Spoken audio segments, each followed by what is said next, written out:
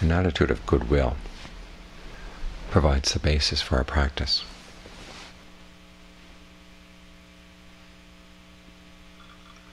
If we didn't have goodwill for ourselves, didn't have goodwill for other people, why would we practice?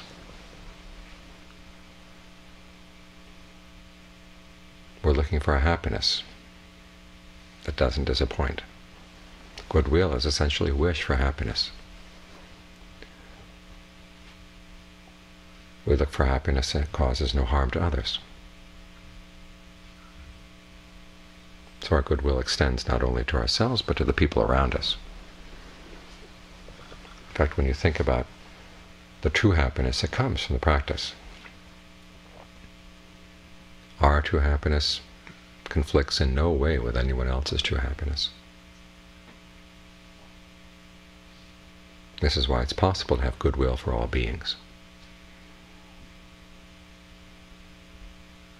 Ordinary happiness, the happiness of the body, eating, sleeping, getting the things at once, that involves conflict.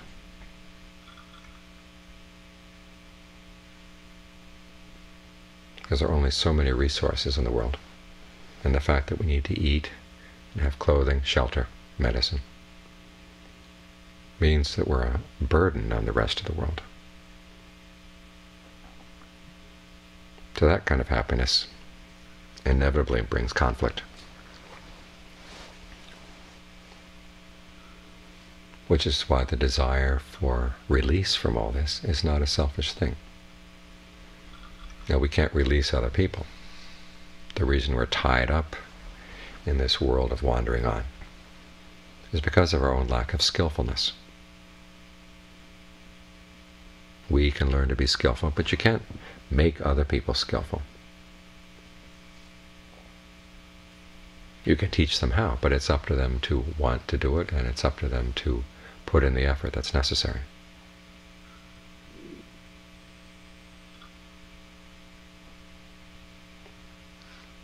So our first order of business in being kind to others and showing true goodwill is to develop our own skillfulness. Because one way of encouraging other people to become skillful is to have ourselves as an example. If people see that we're happier than we were before, they'll be interested. How did you do this? What kind of food are you eating? What kind of exercise are you doing? You say, well, it's not exercise, it's not so much the food, it's training the mind. And some people will say, oh, and that's the end of the matter. Other people will say, oh, tell me about it.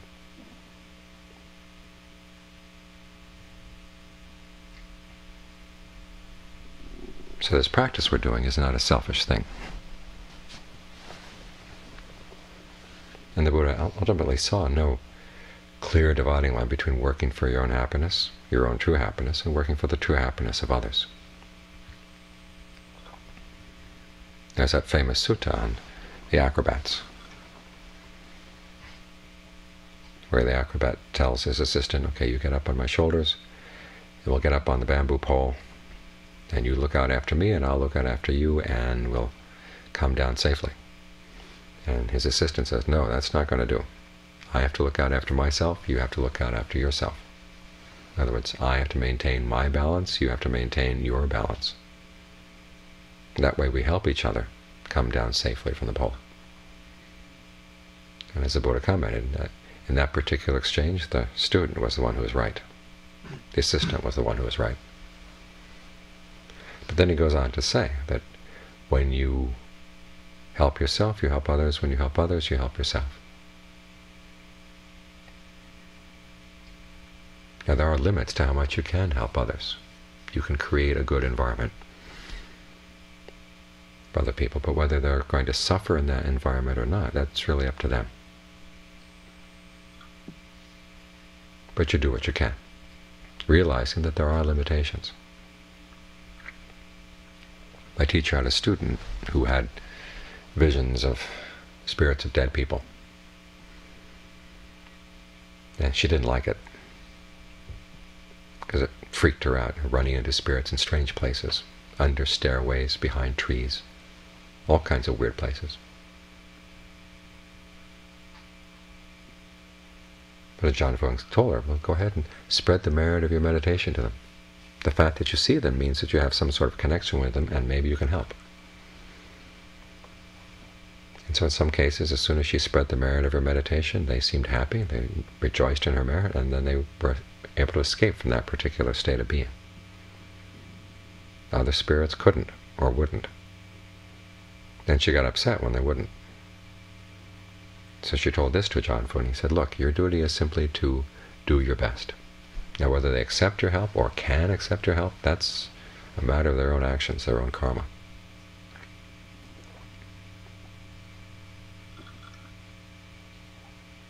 But you keep spreading thoughts of merit, thoughts of goodwill, because you never know beforehand who's going to be able to benefit and who's not.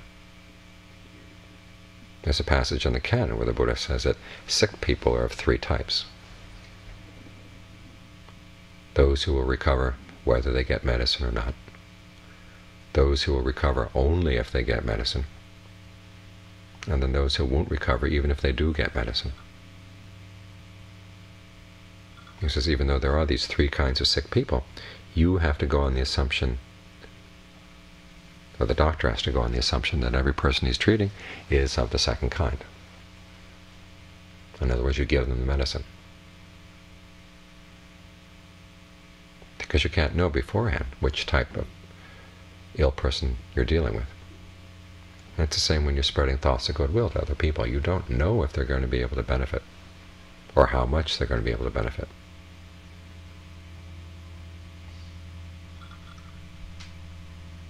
But you assume that they will. Because after all, it doesn't cost you anything to spread thoughts of goodwill. It may be a little bit of disturbance. You move your mind out of the whatever state of concentration it's in, and just enough to think thoughts of goodwill. But who knows? Maybe the person will benefit.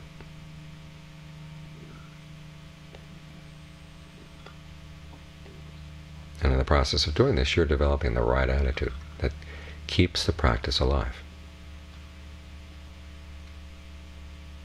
keeps you on the path.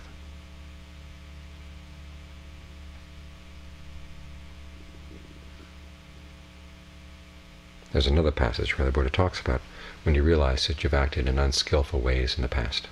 He talks about the proper attitude to have toward your past bad actions. He says you realize that remorse doesn't help. No matter how much you regret the past action, that doesn't go back and erase that action. And you don't get brownie points by feeling very guilty. In fact, that saps your strength, makes it harder to do skillful things in the future. What you do is you recognize that it was a mistake, and you resolve not to repeat that mistake. And then in order to strengthen that resolve, as you develop thoughts of goodwill, unlimited goodwill.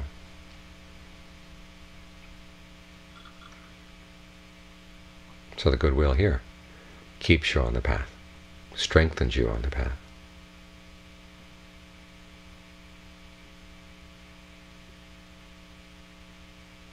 And keeps reminding you that we're here not only for our own true happiness, but also for the true happiness of other people. In Theravada, we don't talk about it that much, but it's there all the time. The fact that it's there is much more important than the talk. You go to a place like Thailand. People are happy to put food in the bowls of monks who are meditators. And if you're receiving food every day from people like this, it's hard not to feel gratitude, feel goodwill.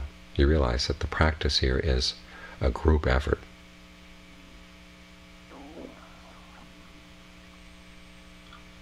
And that your meditation is not just your own private affair.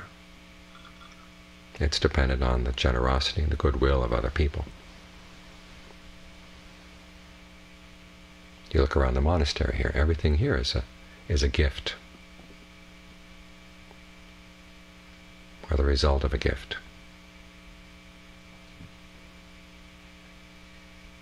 So as we practice here, we're doing it not just for ourselves. We're doing it for everyone who's supported the place where we live, the food that we eat, everything that makes it possible for us to do this.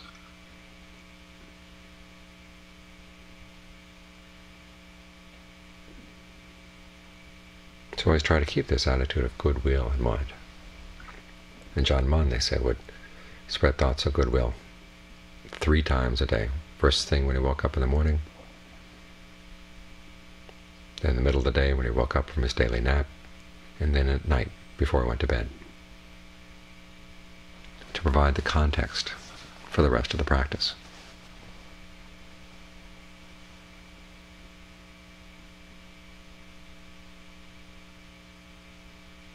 So try to keep this context in mind. Thoughts of goodwill are part of right resolve. They're part of the path. Abhiyabhata sankapo, abandoning thoughts of ill will, being resolved to avoid ill will, i.e. developing goodwill in its place. So it's not something peripheral. It's an essential part of the path.